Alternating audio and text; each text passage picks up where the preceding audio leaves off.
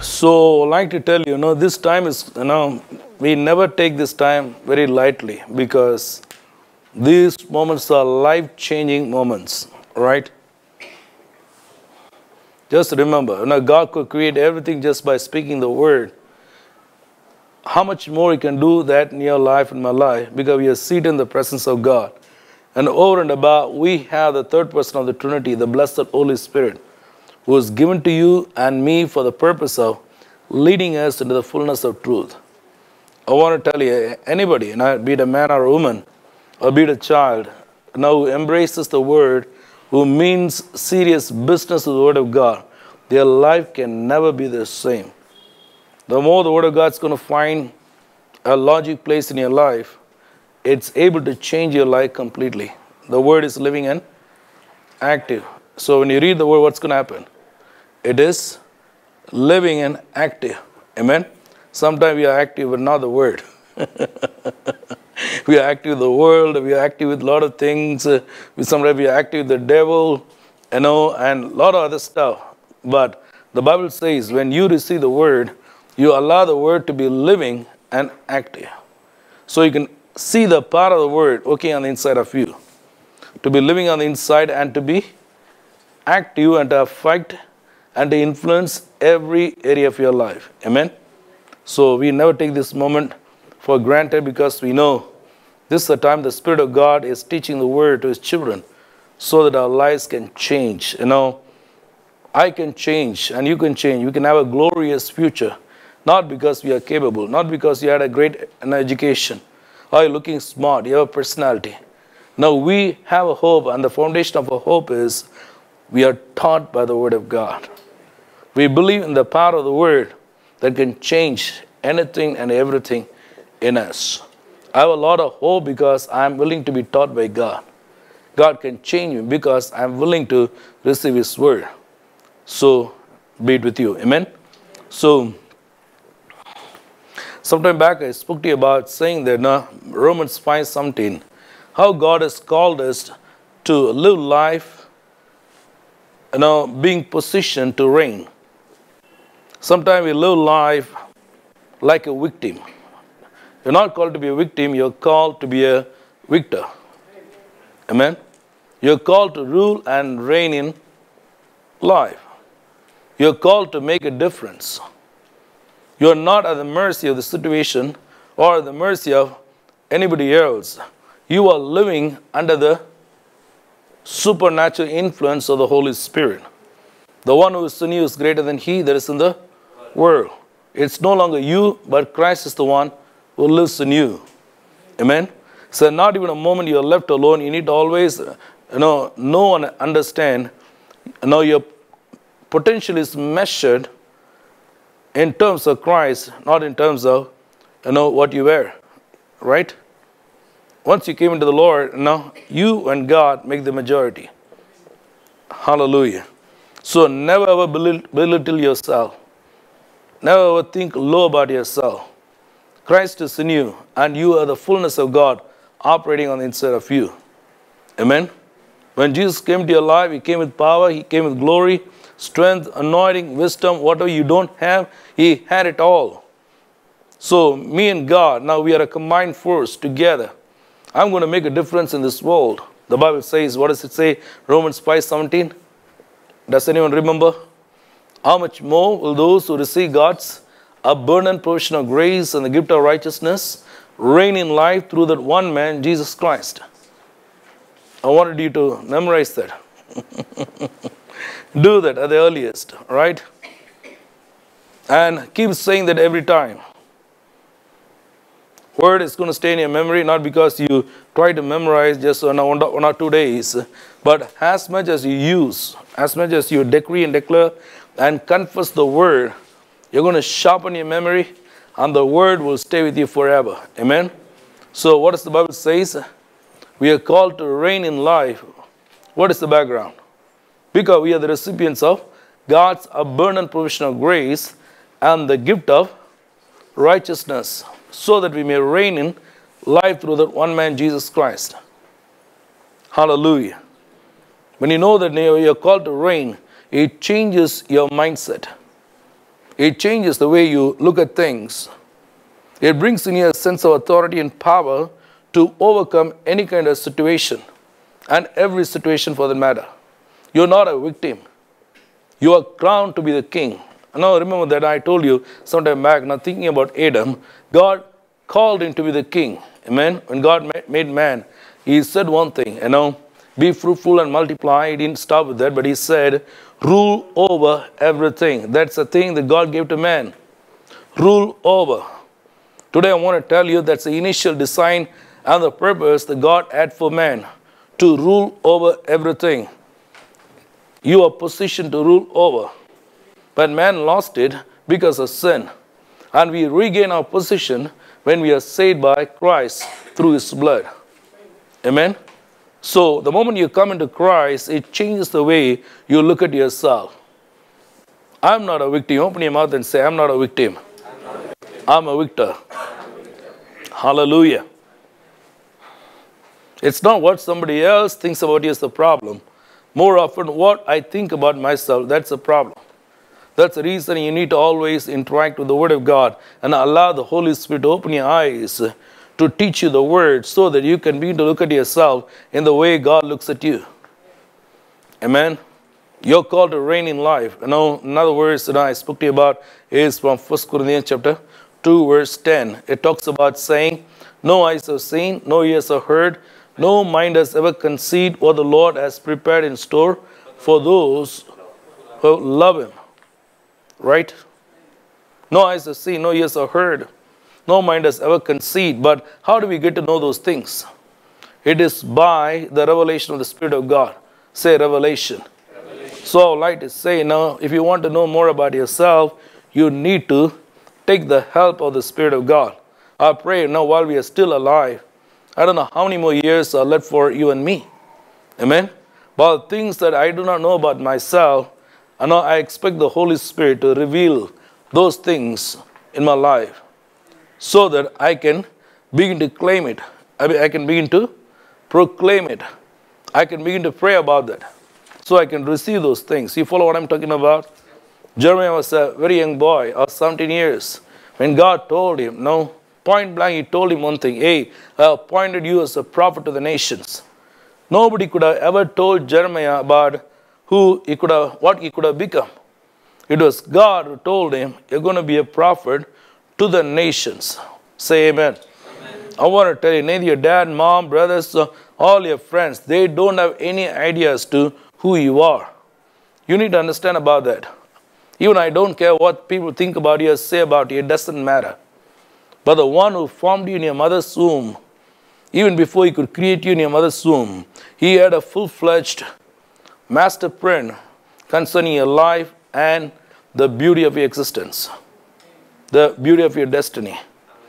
Amen. That's why the Bible says even before the foundation of the world, God knew about you. It's alarming, mind-boggling. A little human mind, it cannot contain or configure how much, I'm special to God. Job says, who is man that you should be mindful about him, and you should watch over him, test him every morning. Hallelujah. I believe the one weakness that God has, it is love. Have you ever felt that when you love somebody, you become vulnerable? No, I don't know whether you understand what I'm talking about or not. When you love somebody, you become vulnerable. They mess around. They do a lot of wrong things, and still you're hurting along with them. You don't want to disconnect. You don't want to throw them away, but still you want to help them, redeem them. You follow what I'm talking about? The same with Jesus Christ. When man sinned, God himself became very vulnerable because God loved you and me. That's why the Bible says God so loved the world that he gave his only begotten Son, so that whoever believes in him will not perish but have everlasting life. One weakness that God has, it is love. Now I won't say it is weakness, it is power. But what I'm trying to say, you understand what I mean, right? He allowed himself to be a curse, to be killed on the cross, And all just for you and me because of love. Amen. So now, what God knows about you, nobody else ever knew about yourself. That is the truth. Right? Did you hear what I said? Yes. What God knows about you, nobody else knows. They only look at the outward appearance. But God knew why He created you.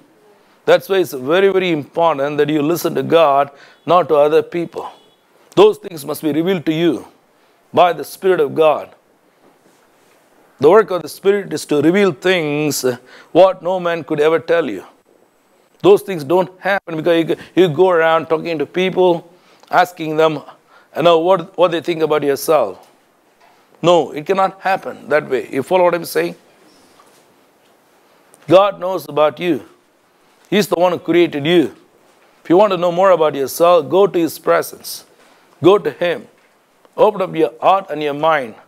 And ask the Lord, Lord, open my eyes that I may see about myself in the way you see me. Those things must be revealed. Amen? That's why the Bible says, no eyes have seen, no ears have heard, no mind has ever conceived what the Lord has prepared for those who love Him. Amen. Hallelujah. Get excited. Your journey with God is very exciting. We are limited, but God is not limited. Amen. Not by mind or by power, but by His Spirit. In every situation, God works. What does the Bible say? Romans 8:28. In everything, God works together for the good of those who love Him, who have been called according to His purpose. Hallelujah. So now I finished with, last time, Ephesians 1:17, right? There the Bible says, I keep asking God to give you the spirit of wisdom and revelation so that you may know Him better. Hold on for a moment, just look at me. What we are asking God is not just some human wisdom or some kind of understanding, right? The Bible says, I keep asking God for the spirit of wisdom and revelation. Always remember, it is not something you discover because you are educated, because you are very highly intellectual. You follow what I am talking about? You discover things because it is revealed to you. Revelation is by the Spirit of God. And here Paul says, and I keep praying, not once or twice. In Greek, it's a aorist tense. That means present continuous. He says, I keep on praying and praying and praying without ceasing for one thing, that God may give you the spirit of wisdom and revelation. For what? Not to just get some more blessings, but to know Him better. Pause for a moment. I would like to tell you something. We all need to get excited about one thing. It is about knowing God personally. It is not knowing about God. Knowing about God is more to do with information. Knowing God has to do with revelation. What you and I need is not some more information. What you and I we need is the revelation. When the Word is revealed, it revolutionizes your life. It changes your life. It transforms your life. You can now be the same person. Amen? You follow what I'm talking about? So what we need is the spirit of wisdom and revelation so that we can know Him better. Now, I told you last time, never ever think that you know enough about God. Oh, I know about Jesus. What do you know? One lifetime wouldn't be sufficient to know even about God. Even eternity wouldn't be sufficient. You understand what I'm saying? Yes or no? We know God enough as much as we should know based on what is revealed through the Word of God until we depart from this world. When we go to heaven, the Bible says in 1 Corinthians 13, we see like a poor reflection in a mirror, then we shall see Him face to face as He is. The Bible also says, today we live by faith and not by sight, but when you get to heaven, we don't need faith nor hope, because faith and hope will become a reality. Amen? we're going to see our Lord Jesus face to face. Amen. Say amen. Amen. Hallelujah. Those who are alive today, they're not alive today. They are in the presence of God, beholding the face of the Father. Amen. So that's the kind of hope we have, not just for this world, but for the world to come. And any time the transit can take place. Now you can say, now I want to live here for another 20, 30 years. Maybe you can wish that. And now it may be you, it may be me. None of us, we are going to live here forever. Right? Every time you celebrate your birthday, you are one step closer to your exit. Right? Death is not a bad thing. Death is a beautiful thing. It's a wonderful thing. That's the time we need to celebrate about the soul that has gone to be with God forever. When you die, you only change the place. And it begins to exist in a different dimension in your spirit and your soul. But you're the same person. But you're liberated from all the limitations of being physical in this world. You follow what I'm talking about? Yes or no? Yes. Maybe in your family, in your loved ones, there are a lot of people you miss today. But the point is, they've gone ahead of us. What I'm trying to say, they've gone to be with the Lord. Amen. It's a beautiful place, a glorious place. And now, a little human mind cannot comprehend all those things until you get there. Amen. So, but the Bible says, but we are here on this earth where we are getting ready, to live with God forever and ever. That's why we need faith. That's why we need hope. 1 Corinthians 13, it says, faith, hope, and love. These three things remain. But finally, the only one thing will be left over. What is that? Love. Amen. In heaven, you don't need faith. You don't need hope. Because all that we believe and hope for, it's going to be a reality. Then we shall be in the presence of God. We're going to love Him forever and ever and ever. Live for all eternity where there's not going to be any end. Why I'm saying what I'm saying, there's a reason. Here it says, pray to the Lord that God will give you the spirit of wisdom and revelation so that you may know Him better. Thank God for the way I have known Him until now for so many years. But every time I pick up my Bible, when I'm going to read my Bible, I'm going to pray to the Father, Lord, reveal a little more about yourself. Reveal a little more about your Son, Jesus Christ, and the blessed Holy Spirit. I want to know something about you. Every time you know something about God Himself, Jesus Christ and the Holy Spirit, it's going to change something in you. The knowledge about who He is, it's going to have an impact in your life. It's going to change your life. It's going to impart something in your life because you are created in the image of God. Say amen. Amen. We are created in the image of God. So knowing God personally by the revelation of Scriptures, it's going to transform as a person as to who you are. Amen. It's going to directly, it's going to have some kind of impact upon yourself because you yourselves are created in the image of God. Amen. So I'm created in the image of God. Now, a lot of times, people don't have a self-image. The word imagination is the extension of the word image. Right? I'm not going to ask you, what do you think about yourself? But all of us, we need to have a good self-esteem, good image, self-image of yourself. Right? If you get depressed because people don't treat you well, or they don't say nice things about you, that shows only you have a very poor self-image. If there is somebody who's going to go into depression and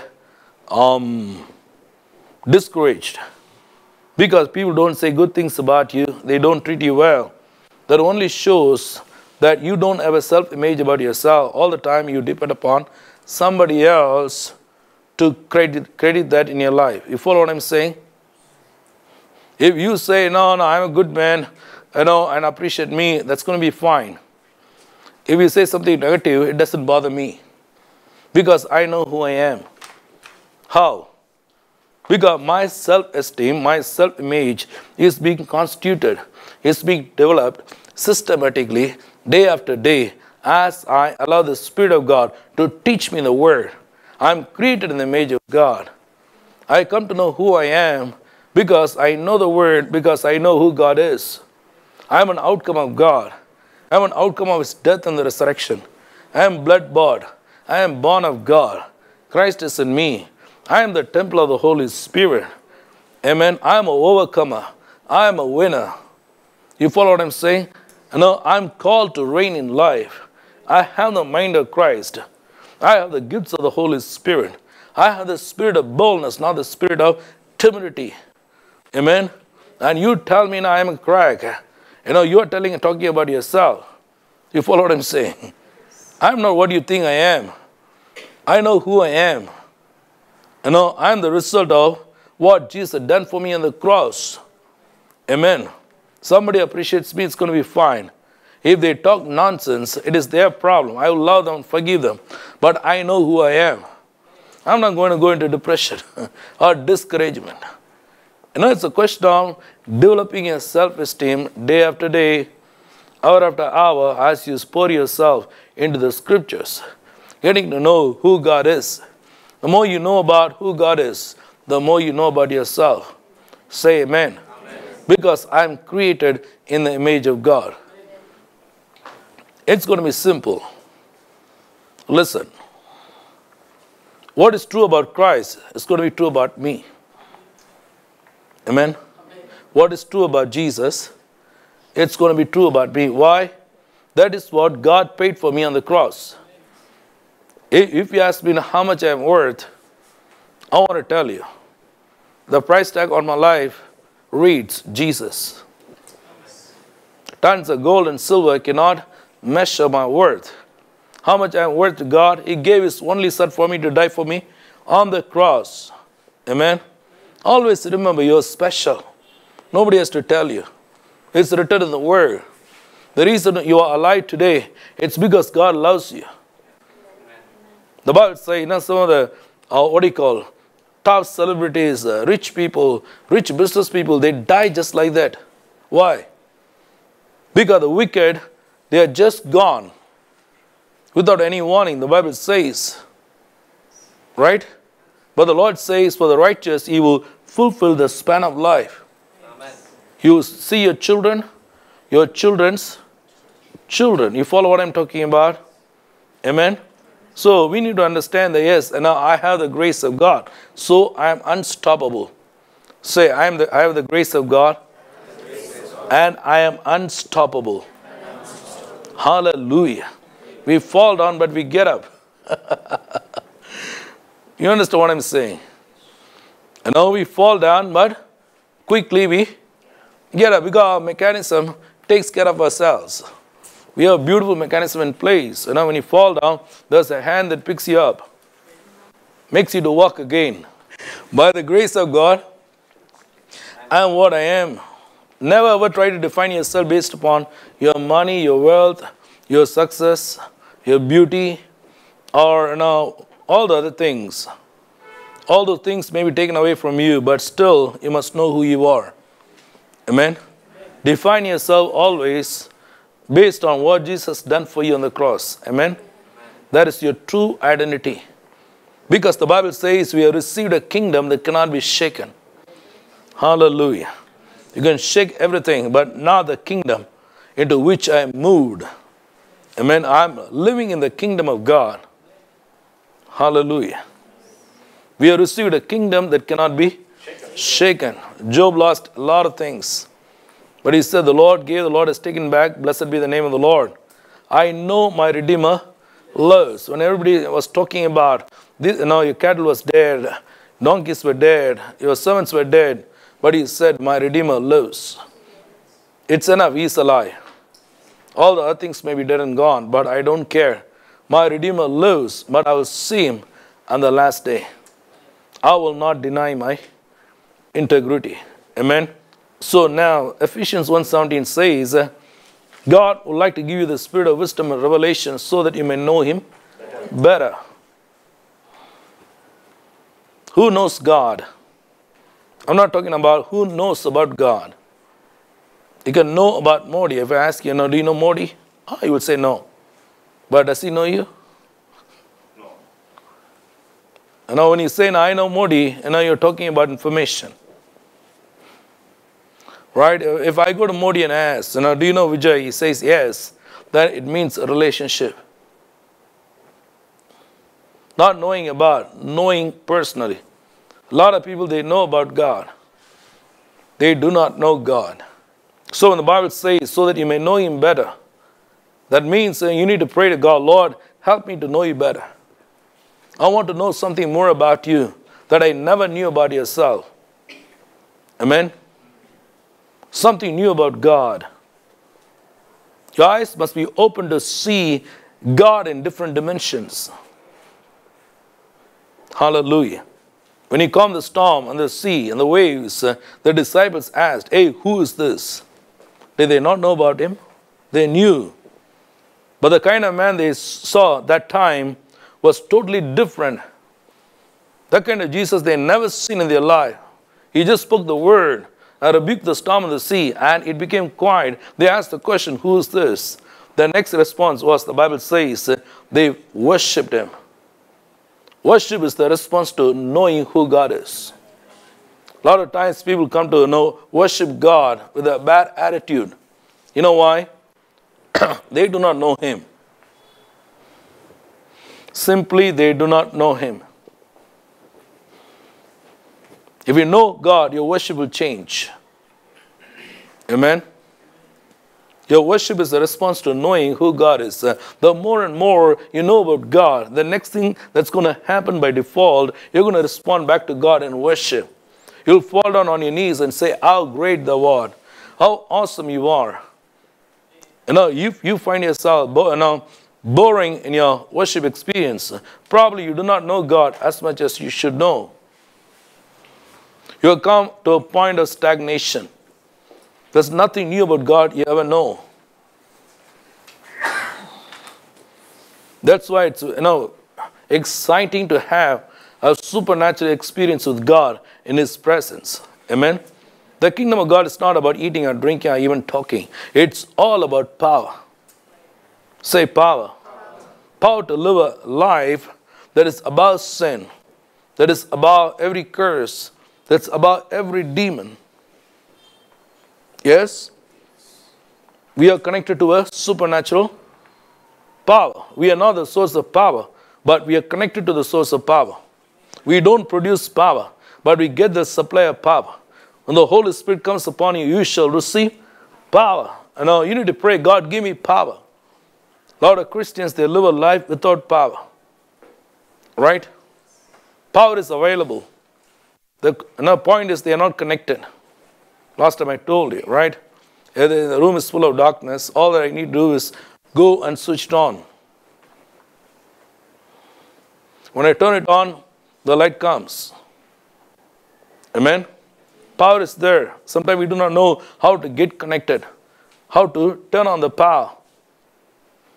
God is always there. His power is there to help you, to heal you, to deliver you, to supply all your needs. Sometimes we do not know the scriptures and we are living with the ignorance of the scripture, and as a result, we are not connected. You follow what I'm saying? If you abide in me and my words abide in you, ask whatever you wish, it will be given to you. John 15:7. My word should abide in you. Amen? When the word abides in you, you know the word, and you're going to go to God based on the word that He promised you. Amen? Hallelujah. Your prayer life will change. So make this your desire, your ambition, your prayer. I want to know God better. God, give me the spirit of wisdom and revelation. No, that's the key to solve some of your own problems. The Bible talks about Isaiah being a prophet. Those days, another prophet, no, they didn't speak like how we do. They always spoke like, thus says the Lord. Literally in the community of Israel, if there's a prophet, he will speak on behalf of God. He was the mouthpiece of God. Even the king, he cannot go beyond what the prophet says. They want to go for war, they have to wait for the word from the prophet. You will hear from God. Should we go to the war or not? When the prophet says go, when he gives the word, then the army will proceed. Everything was governed by the words of the prophet. But you see about Isaiah, when he had a vision, the eyes were open to see the Lord. Now Isaiah chapter 6, right?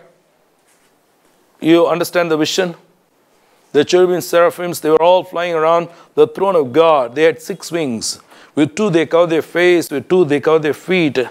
Right, with the 2 they were flying, and they were singing only one song, saying, Holy, holy, holy is the Lord God Almighty.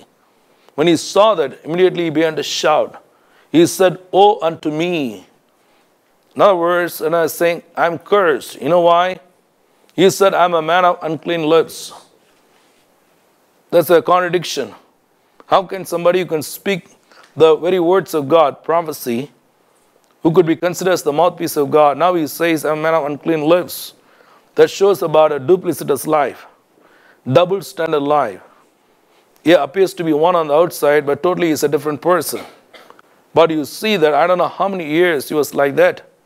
Later on you find the reason why that uncleanness in his mouth came, because he says, I'll live among the people of unclean lips. You follow what I'm saying? The Bible says bad company corrupts good character. You can never be a good man or righteous woman when you have a bad company. The people around you, if they are not godly, what they think, what they say, it will defile your spirit. A lot of things can be transferred into your life. You follow what I'm saying? Choose right friends. Choose right kind of people with whom you talk to. Right? You follow what I'm saying? But then, when he had the vision of God, he says, I'm a man of unclean lips. So now he knew God as he never knew before. He saw the holiness of God. In the light of the holiness, he saw himself as an unclean person. So I told you, so many times, and as I keep repeating, the more you know about him, the better you know about yourself. Amen? I'm not changing. You know why we don't change? We have stopped knowing God. No way you can have an encounter with God and still be the same person. It is impossible. Right? The more I know about him, that's going to be the key to solve some of the issues that I struggle in life. Amen? Don't keep on saying, I have a problem. No, and I have this issue. It has been there for many years. Hey, you do not know about God. That's your problem. If you know about God, your knowledge concerning who God is will change some of the things in your life. Yes or no? No, you're not getting what I'm talking about. All the time you focus on yourself. You always say, no, I'm not able to overcome. You may be sincere, but still you're bound. You're not simply able to overcome. You follow what I'm talking about? Because the focus is on you. Oh, I am weak. I have this problem. I have this issue. I have this issue in my business. I have a problem in my family. I have a problem here, there. Because the focus is on you. Your focus should be on God. Don't focus on the problem. Don't focus on sin. Don't focus on demons. Don't focus on sickness. Focus on God. The moment you turn your eyes on Jesus, you begin to be part of the solution. What we need is the solution. We don't want to talk and discuss about our problem. We know about our problem. What we know is the solution. Amen? Yes or no? So when you focus on God, what's going to happen? When Isaiah saw him, immediately his life began to change. Right? The Bible talks about Zacchaeus. He wanted to see Jesus.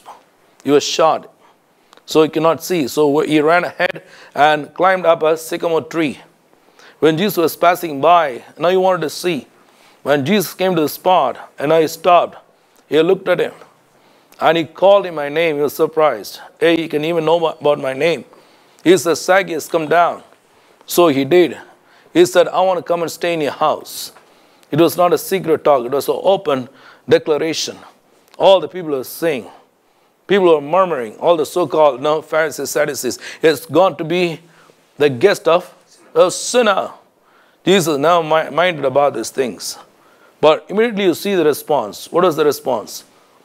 He never thought Jesus, being the Son of God, would pass by, would call him by name, and even say, I want to come and stay in your house, even come to the house.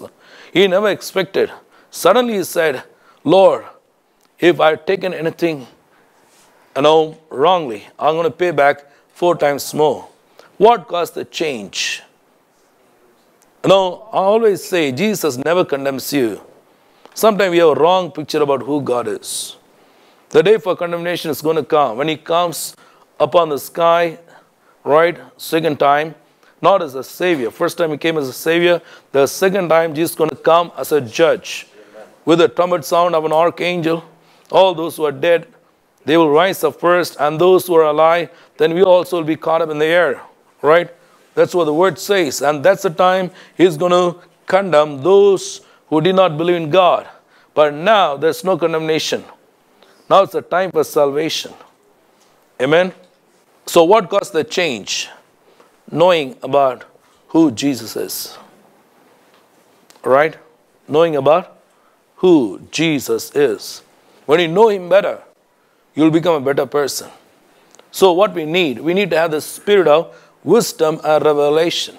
Amen? Your walk with God is going to be highly exciting. You'll never come to church dragging yourself. Your prayer time will be exciting. When you read the Bible, it's going to be exciting because your eyes are open to see some things by the Holy Spirit. Not just in a few letters of the scripture. Your eyes are open to see the treasures hidden in the Word. Amen? Hallelujah. For example, I want to tell you something. I was reading a couple of days back. I was reading about in a Hebrew sermon. It was talking about Jesus learned obedience from what he suffered. Right? I read that word so many times, but then it said, he learned obedience from what he suffered, so God designated him. Somebody read that word. I want you to read. God designated him to be the Son of God. The word designated, it just blew me off. It touched me so much. Yeah. He became the source of eternal salvation for all who obey him, and was designated by God to be the high priest. Awesome. You see this verse, it talks about, saying that, I'm going to read from verse 7 onwards. During the days of Jesus' life on earth, he offered up prayers and petitions with fervent cries and tears to the one who could save him from the death. And he was heard because of his reverent submission. Son though he was, he learned obedience from what he suffered, and once made perfect, he became the source of eternal salvation for all who obey him, and was designated by God to be the high priest in the order of Melchizedek. Somebody say amen. Amen. Hallelujah. The Bible says, what it says, he learned obedience from what he suffered, though he was a son. God doesn't care who you are. Hello. The only thing that matters the most in the kingdom of God is obedience. Some people, they never learn obedience. Even Jesus, the Bible says, he learned obedience because he came in flesh and blood, because of what he suffered. But once he was made perfect, say perfect. So why God does allow suffering sometime? To learn things. Amen. So David says, it's good I suffered because of that I learned your commandments. Amen. So don't talk about your suffering. Tell me what you learned. If you don't learn anything, God's going to repeat the process all over again. Hello. Until the time you learn. Just like, you have to keep on repeating the exam until you pass. Right? Sometimes people suffer, they don't learn anything. The Bible says Jesus suffered, but he learned obedience from what he suffered. Then what is the outcome? Once he was made perfect, the Bible says, he became the source of eternal salvation for all those who believe in him. And also the Bible says, God designated him to be the high priest in the order of Melchizedek. That's a fantastic thing. After having gone through the suffering and the pain and learned obedience, God not only made him perfect, but he designated. That designation is going to come for all of us. Say amen. That's why we go through trouble, but we go through trouble with hope, because God's going to bring a designation on you. And God's going to bring a designation and appoint you to be somebody.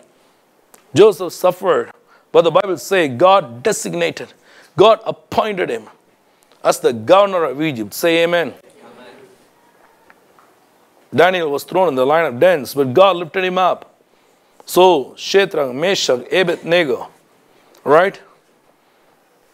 Never feel sorry for yourself if you serve a big God and mighty God. Sometimes we want to feel sorry for ourselves, right? We like that feeling. Oh, we call up people and say, oh, I'm feeling this, that. They say, ayo, pow. They talk with you, they cry with you, you feel good. Is it going to help you? People would have come to comfort them, right? They'll say, ayo, is it so? I feel so sorry for you. Hey, how will you encourage their faith? For every word you say, ayo, it should not happen to you. You're killing them, killing their faith. You understand what I'm saying? We need people who will speak life into our spirit. Faith into our spirit, saying, don't worry, God is there. Don't worry, God is bigger than your situation, bigger than your problem, bigger than anything you face. They'll be encouraged. Right? So I advise for you, don't go and vomit anything with people who don't have faith. They'll murder you. Hello? It can be your dad, your mom, your brother, sister. Shut your mouth and just pray to God. Go to people who will encourage you, not discourage you. Yes or no? Amen? I know a guy, his father was dying of cancer. But then he stood his dad, for about 2-3 months and spoke to him only about glory, heaven, and all the things. I want to tell you, when his dad died, though he was old, but he died with so much of peace and happiness because he had a son who was talking about heaven. Right? He encouraged his father. Amazing. Now, till we live our last breath, we need to live with faith in our heart. Amen? It's not a question of how long we live. It's a question of how we live. Jesus lived only for 33.5 years, and 3.5 years, a rigorous ministry. Pray to God, Lord, use my life. If I'm born in this world, I know there is a purpose. There is a reason why you created me in this world, and I want to live for you. Amen? Yes or no? I want to know God better. That should be a prayer. I pray that tonight that God will give you the spirit of wisdom and revelation that you may know Him better. Amen? Don't get stagnated. Don't get familiar with God. A lot of people get familiar with God. Familiarity brings contempt. That's how now we get into a kind of stagnation. Prayer is not exciting. Reading the Bible is not exciting. Worshipping God is not exciting because you stopped knowing God. We develop an attitude that is anti-God. We pray to God, we don't give respect. We come to worship God, we don't care. We come very late to church. We cheat our God with the tithes and offerings. There are a lot of things that don't go right with us because we have stopped knowing God. All the time you understand that God works in our lives only to reveal more about Himself. Amen? So that you can become more like Him. Because you are created in the image of God. Amen? He spoke the word and created everything. Let there be a lion. The lion came into existence. Let there be a tiger. The tiger came. But for man, what did he do? He didn't say, now let there be a man. He said, I'm going to work a little bit. But he said one thing, I'm going to create him in my own image. Let's make man in our own image. That blows my mind. The devil is mad about that. The one thing he cannot tolerate because he knows that we are created in the image of God. over and above, we have become the objects of God's love. And we are the recipients of God's love. So all the time he's trying to accuse you and me. Hey, he doesn't deserve love. Oh God, why should show love to him? He doesn't deserve, she doesn't deserve. They should be now killed. But God is merciful. Say, God is merciful. To be merciful is about being just. Did you ever understand that? It's not the same. If God is a just God, then all of us should have been killed, so he is a just God. Right? If we exercise the law and allow the law to play its own course, and the law says, everyone commits sin shall die, we should surely die. God can destroy all of us. Then we can say God is a just God. But to be merciful is being above, the justice. Right? So how does God do it then? That's a tricky question. You can never be merciful by not being just. You have to be just and also rise above being just and exercise mercy. How can it take place? To be just is to fulfill the obligations of the law. Right? So there's no place for mercy as far as the law is concerned, because the law says tooth for tooth, eye for eye. He has to take care of both these things. He can't bypass the law. If you bypass this law, then God is not a just God. He is unrighteous. He is a lawbreaker. Why? He is the one who gave the law. He can't break his own law. You follow what I'm talking about? So he has to fulfill the obligations of the law. On one hand, at the same hand, he must save you and me from being destroyed. So now God devised a supernatural divine mechanism. That's called the cross. Right? What the law was powerless to do in you and me, the Bible says, Romans 8:2. He did that by sending his only Son, so that the righteous requirements of the law might be fully met in us. Say amen. Amen. Right? The law says, you must die for your sins. Jesus said, yes, I'm coming. They will not die, but I'm going to take their sins upon my life, and I'm going to die in their place. So he died, fulfilling all the obligations of the law. Nothing was pending in the law. He told the law, all your requirements are fulfilled. I shed my own blood. They committed sins, but they don't have to pay. I paid with my own blood, so I fulfill all the righteous requirements of the law. So Christ became the end of the law. Say amen. Amen. So he told the law, shut your mouth. Don't talk about my children. Right? So he disconnected you and me from laws. We don't serve God according to the laws. We serve God in the new way of the Spirit. Somebody shout amen. Amen. Then he said, now, since I am a just God, I demonstrated my justice. How? Not by passing the law. I have fulfilled the law by paying with my own blood. So now I'm going to show mercy. Amen. So he has qualified himself to show mercy. Amen. So if you're not just, no, you are not qualified even to show mercy. You follow what I'm saying? God showed mercy to you and me. That's the reason you could justify you and me from sin, from curse. Nobody else can never ever point against you again. It is paid in full. You are free to live a life without guilt, without condemnation. Hallelujah. Shall we pray? Are you blessed? Blessed tonight? So I would like to encourage you to keep asking God to give you the spirit of wisdom and revelation so that you may know Him better. As you know better about God, you will rediscover about yourself. Father, we want to thank you for all those who are here tonight to learn the word, and all those who are watching us through the net. I decree and declare, oh God, all those who are here will receive the spirit of wisdom and revelation so that they may know you better, oh God. The more we know about yourself, the more we discover about ourselves. Oh God, I pray right now, oh God, if somebody is struggling, Lord, deliver them, oh God. Destroy every demonic work that is assigned against their life, against their body, their soul and spirit. In the mighty name of Jesus Christ of Nazareth, I decree and declare They be free right now in Jesus' name. As they walk out of this place, oh God, I pray they'll go as a free man, knowing that Jesus fulfilled all the righteous obligations and requirements of the law, and He became the end of the law. And now, being the Son of God, Lord, He has saved us from all the condemnation of sin, of Father, and death, oh God. And we live a new life, Lord, through Jesus Christ our Lord.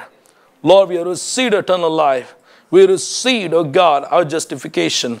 So we are bold than ever before. We have the confidence through the blood of Jesus Christ, our Father. I bless your children tonight. I want to give you glory and honor, power, and praise. We love you. We praise you. We want to live for you. In Jesus' mighty, powerful, matchless, never failing name, we pray. God's people say, Amen. Amen. Amen. God bless you.